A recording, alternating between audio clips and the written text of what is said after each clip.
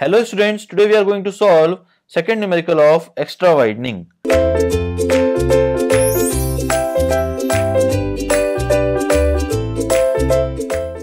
Question is given as the design speed for two-lane road is 70 km per hour when a design vehicle with a wheelbase of 7 meter is negotiating a horizontal curve on the usual off tracking is measured as 0.12 meter. That will be the value of mechanical widening.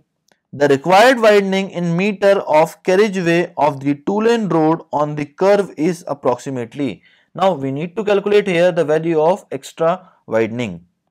Now in the question the mechanical widening is given, so we will write it as Wm equals to L square upon 2R.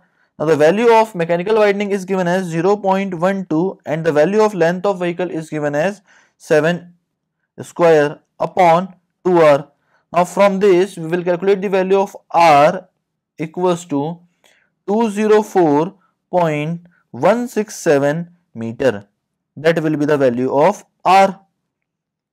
Now we need to calculate the value of extra widening, which will be equals to NL square upon 2R plus V upon 9.5 root R.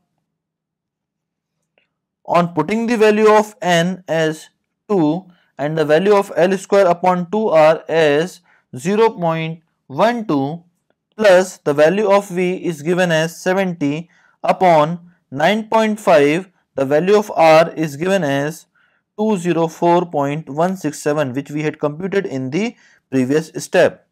Now on solving this we will get the answer as 0.7557 meter.